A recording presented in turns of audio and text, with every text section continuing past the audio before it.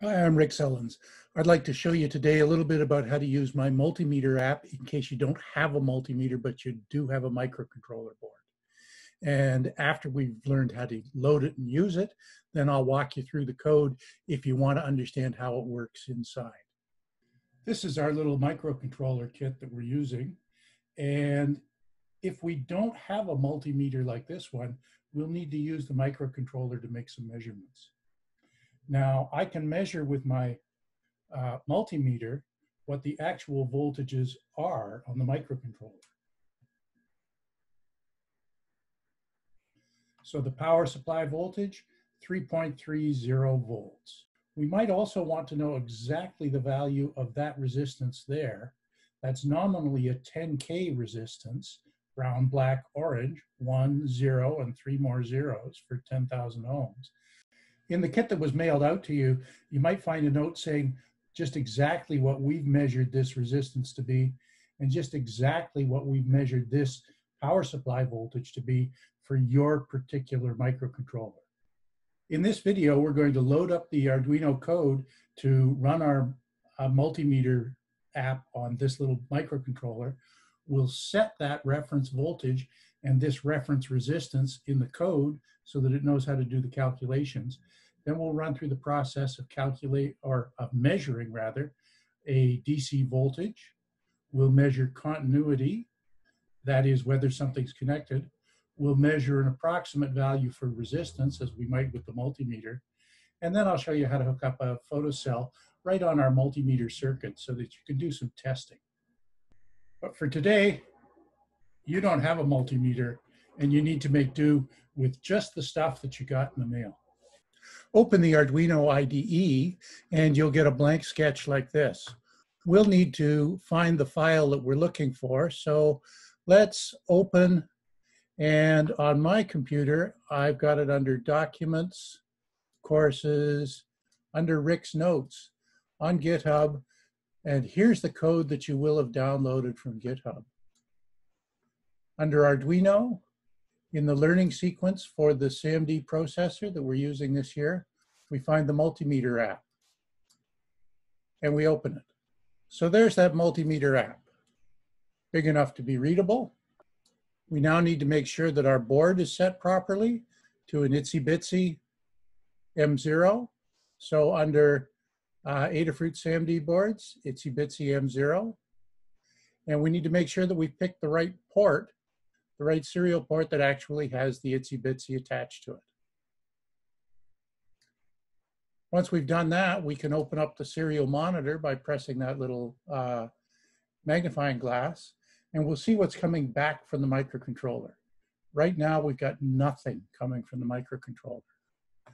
So if we press the arrow key, we should compile the code and download it to the microcontroller and start seeing some data coming back. So here we can see it's uploading the microcontroller. It looks like it succeeded. And this gives us some instructions. And every couple of seconds, it's giving us some new readings for what time it is, what the voltages are on various pins, what the difference in voltage is between two pins, and what resistance it's measuring between pin 5 and ground. So I'm going to put that on auto scroll so it keeps giving us a new value roughly every 4 seconds. I'll take this jumper, this black one, and attach it to the ground plane, the blue connections here. I'll take this white one and I'll attach it to pin A5, which is that one right there, at one end of the resistor. I'll take the blue one here and attach it to pin 3. And the purple one and attach it to pin 4. From pin 1, if we change the position of the potentiometer, we see a different voltage showing up on pin 1. Pin 3, that's this blue one. Well, if I connect it to ground, on pin 3, I see a voltage very close to 0 being measured. If I connect it to our positive voltage over here, on pin 3, I see a voltage very close to 3.3 being measured. And if I connect pin 4 to ground, then when I look to see the difference between pin 4 near 0 and pin 3 near 3.3, I'll see the difference is actually negative about 3.3 because it's taking pin 4 at about 0 and subtracting pin 3 at about 3.3. If we switch those around, plug them into the same spot, we see the difference go to 0. Reverse the connection, we see the difference now is positive, about 3.3.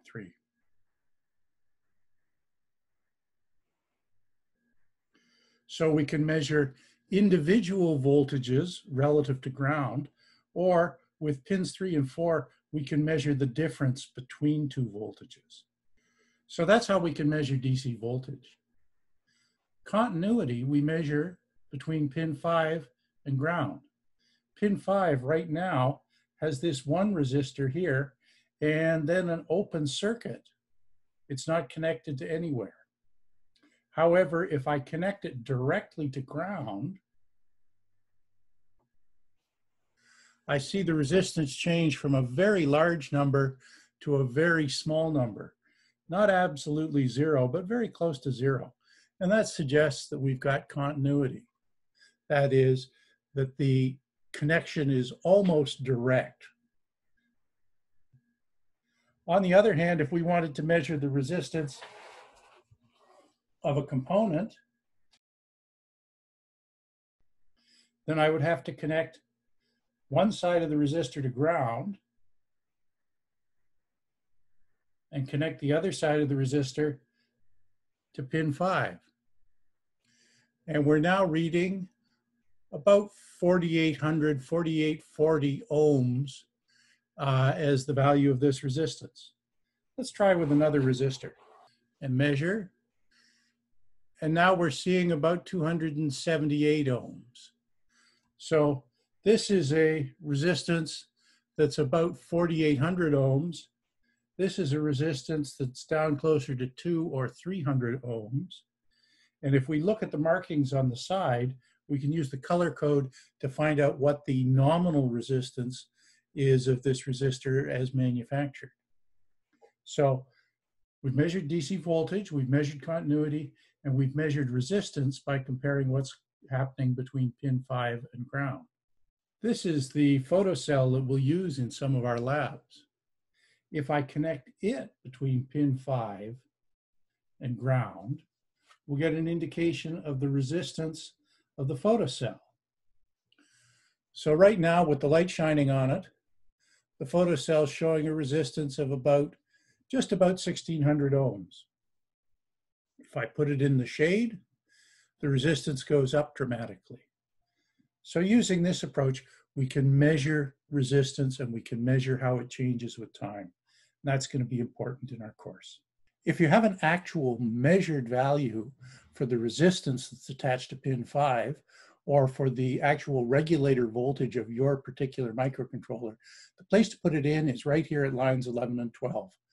So suppose we knew that our voltage was 3.284 was what we had actually measured, and that our 10,000 ohm resistor, it was actually 10,134. We could put those values in, recompile the code, and we would get slightly different values over here when we were making our measurements. So the more accurate these numbers are, the more accurate the results are going to be when you do the calculation over here. Now I'd like to run through how this multimeter code works, just as an overview. I know this is getting a little bit ahead of things, but maybe it'll help ring some bells with your past C programming as well. Start off by including this real-time clock library because it's needed for some of our printing functions. Define a couple of global variables so that they're available all through the code, not just within a particular function. Then these defines just tell us that whenever we say, for example, LED pin, we really mean 13. That's the pin on the microcontroller that has an LED attached to it that we can see turn on and off. Likewise, our button is attached to pin 12, and we're setting pin 2 high so that we can use that as part of the circuit that lets us measure resistance on pin 5. These are our reference values for our voltage reference and our resistance reference, and those should be nominally 3.3 and 10,000 because all of our boards are set up with nominally 3.3 volt regulation and nominally a 10,000 ohm resistor installed. We've got a couple of double constants here that we can use to do conversions for analog to digital conversion. This is the conversion from analog into millivolts, and what that says is that there's going to be 65 counts per millivolt if we have 16-bit resolution. Or if we want to convert from an analog value to voltage, this says that we're going to have 65,535 steps spread over the range from 0 up to Vref. So this is just some constants we can use for our conversion.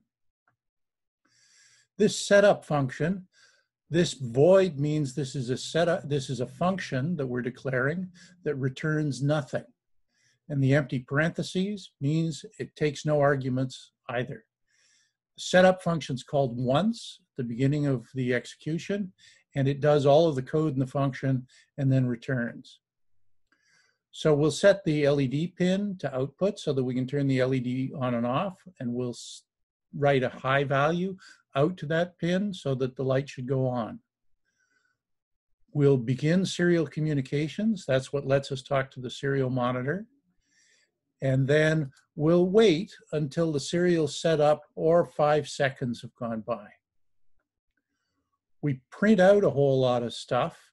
That's the stuff that you see at the beginning of the program, and then we wait 2 seconds.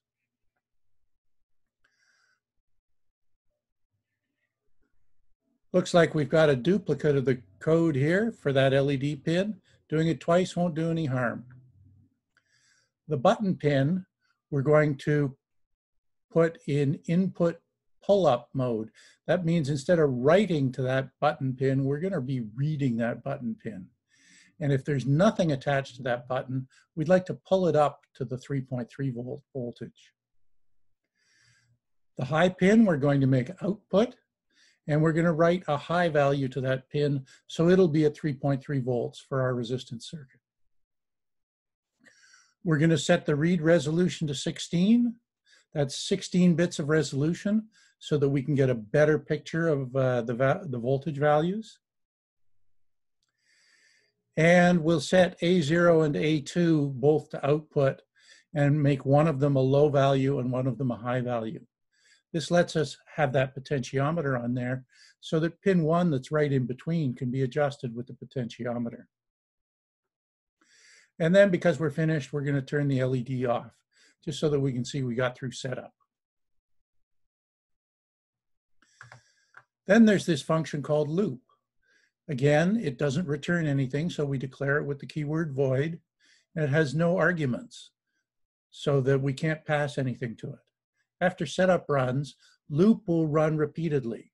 The code inside this loop function will run, it'll return, and it'll be immediately called again. So this will just go round and round and round every time. We define some variables. And then we're going to read some analog values. And we're going to do it 1,000 times with a for loop. We're going to take the value from analog read, and multiply it by the conversion from analog into voltage to get a voltage value. And we're going to repeat that for V3, V4, V5, and so on.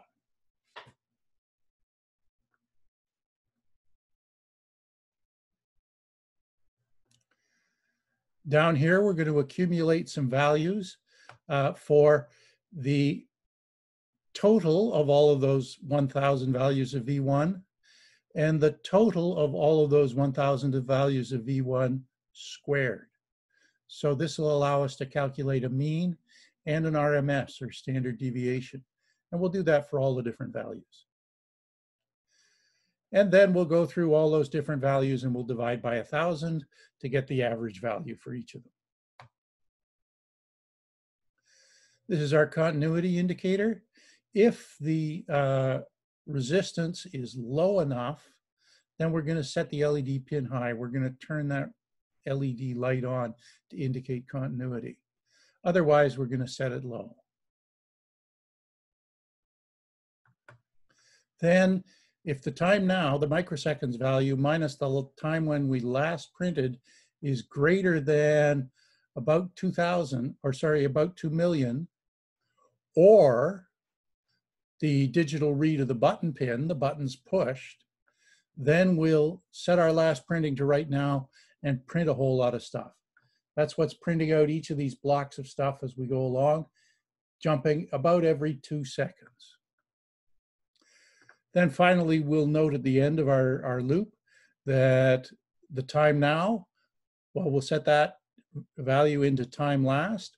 We'll wait a couple of milliseconds, and then we'll do the whole thing over again back up at the top of the loop. So that's how the code in this multimeter sketch works. It goes through, it makes an average measurement on multiple inputs, and then it does some calculations from that average measurement.